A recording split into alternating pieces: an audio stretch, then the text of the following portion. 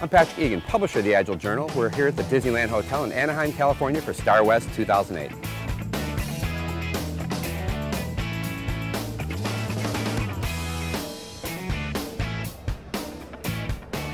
The show has really been outstanding. I've got to meet a lot of the speakers, I've got to meet a lot of the delegates, and you learn as much from both. I've got delegates who tell me all kinds of interesting problems they have to solve. I've got speakers who are telling me about all kinds of new techniques that they know how to use and they can teach me. I've really gotten a lot out of it.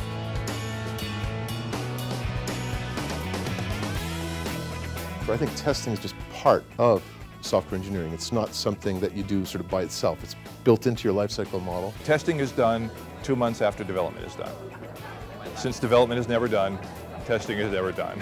How do I find testing is subjective? Of course. We're going to, ask 4 testers a definition of testing or how it should be done. You'll get 10 different answers. The big challenge I see for testers today is really balancing automation versus manual testing, exploratory testing versus regression testing. The different kinds of testing activities that you've got to do, you need the right blend for your app. And so figuring out what that blend is and then doing it at the right amount consistently, that's a real challenge for a lot of organizations. The big questions that are coming up today, I think, are focusing. Trying to figure out what of the multitude of billions of possible tests that we could run that we should focus on to add value to our community, to our project, to our teams. I think that's a big one. There are a lot of people who believe that testing can be done by anybody. It's not perceived by some people to be a highly skilled occupation, and I believe that it is. But we need to raise that perception, and I think there are a number of ways we need to do that. Business and software changes are constant and continuous, and it puts a real stress on the testing and the testing environment. And I think people are really looking for innovations and new approaches to keep pace with the rate of change.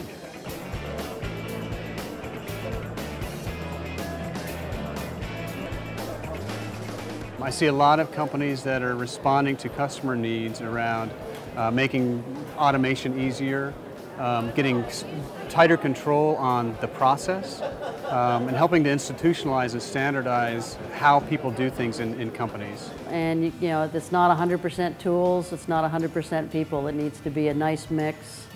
And I don't believe there's one tool that can solve the problem. We use quite a few. Each one solves a specific issue we have.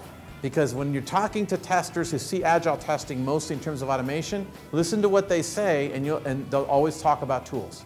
Oh, I use Fit, and I use Fitness, and I use Jester, and I use all this stuff. And they always go to tools, tools, tools, tools, tools, tools. As opposed to talking about skills. To me, the core of testing is skills. And that's what I try to focus on, and to me, that's the true agile skills. So the Agile movement needs to smarten up and stop enforcing the practices and process and tools and so much and putting them on a pedestal and blaming people. They should be putting the people up on a pedestal. And they should be looking at how are these tools and processes empowering the people and helping them use their skill, using their intellectual capabilities, their cognitive capabilities.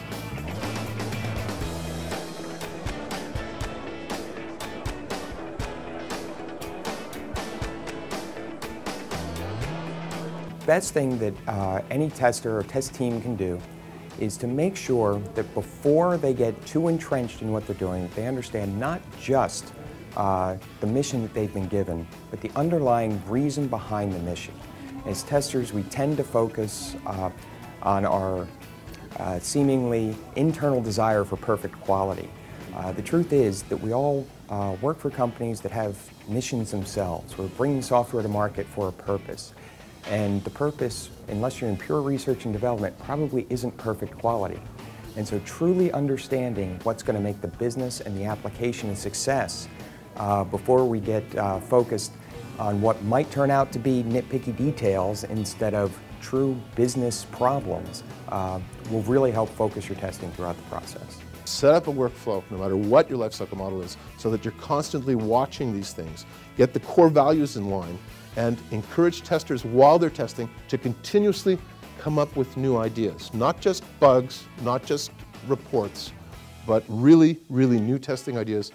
Then you're triaging them based on some sort of a decision-making model you've set up beforehand. And I believe that is the way to tackle the question, how do you finish? Because we could keep testing forever, so it's always an economic activity. So I think that a lot more should be spent on emphasizing how we decide what not to test from a rich pool of testing opportunities, what not to test as opposed to focusing on what we should test. The tool vendors, first of all, need to talk to people who've been there. They need to go down, work with testers on teams, find out what the needs that need to be addressed are, and work their way up rather than top down. I think automated tools are a fabulous assistance that I want to use. I want to be a cyborg tester.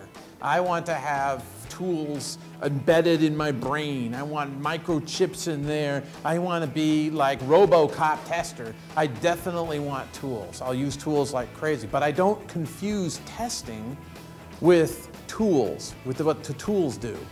Testing is not what tools do. Testing is what humans do using tools. That's my distinction.